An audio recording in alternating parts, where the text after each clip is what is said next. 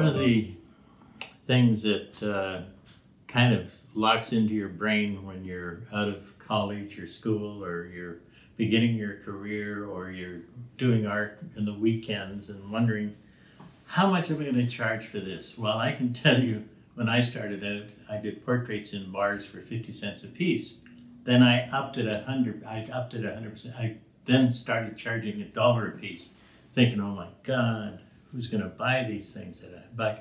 Then I upped it to $5. And very slowly I went up. You can't go down in art, you have to go up. And if you charge a penny, that's an exaggeration.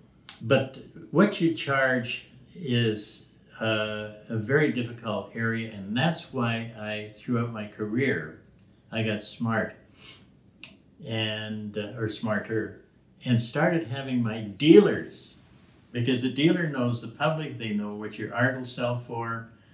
You have a choice of having your sit around and you have a big price on it, thinking, wow, my stuff is worth $10,000. Well, okay, that's nice. But if you're, as I was, I had to make a living. I had to pay rent, or for first, well, rent, 50 bucks a month, and food and so on. And the thing is that you start off in a rather, figuratively speaking, humble way as far as prices. So pricing is, let's put it very simply, have a dealer tell you, and the dealer will say, look, let's start off with such and such.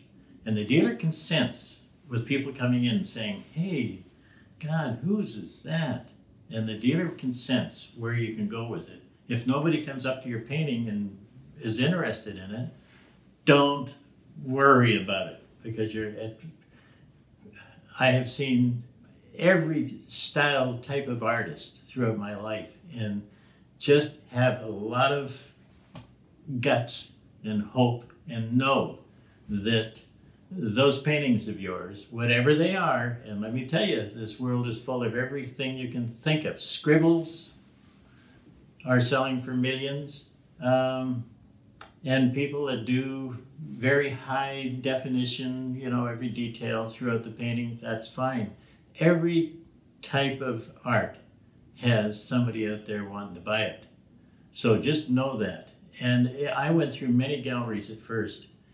The very first one I did charged, well, we get into that sometime, but my first dealer was a janitor who had a janitorial service, and he had a big empty, it was in the main avenue, and he had big empty walls and a front window with nothing in it. And I was in a stupor and fell into the door of the place, and he looked at me, and I said, where am I? What? And so all of a sudden I have one little inkling of hope in my head that maybe he could put my paintings on his wall. And that was and we got into it. It's a fun story, but he took 50%. I was charging, I think it was $37.50 or something like that, some ridiculous price. I bought the frame for $2 and glass, but he was selling the paintings.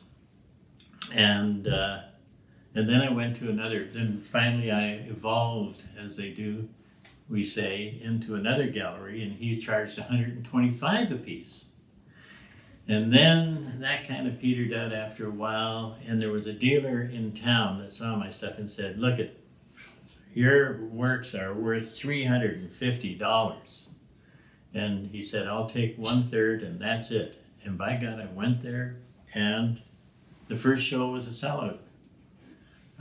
I've had, now, just so you know, I've had shows where I sold 1 or 2 paintings.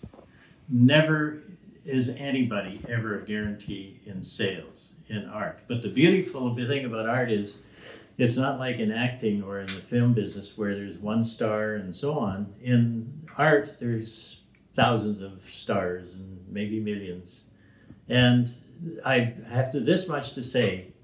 I think I'm a good example that you can make it, because I went through every bit of craziness and every loophole and everything that can happen to an artist let's say 90% happened with me. And you just make it because you have one plan, a life of art. And that, even if you have a job or doing a job, eventually it's going to work. I promise you. You heard it from me. I promise you. But you have to keep your obsession and your passion going and never let it up. I'm telling you, don't let it go. Okay.